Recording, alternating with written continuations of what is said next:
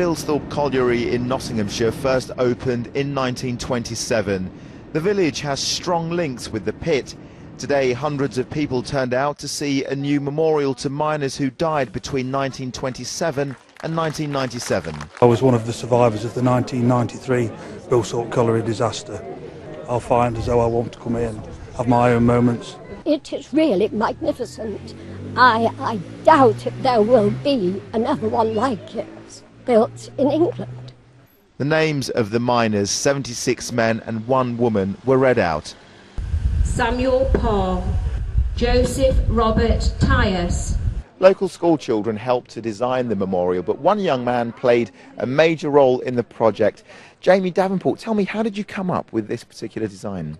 I had a choice of 3 and I chose Davy Lamp, because if I do a canary it's going to take a millennium to do the feathers. Mine I'll do all the equipment, which is going to take ages, and I just thought, so Davy Lamp, I'm going to be able to do it.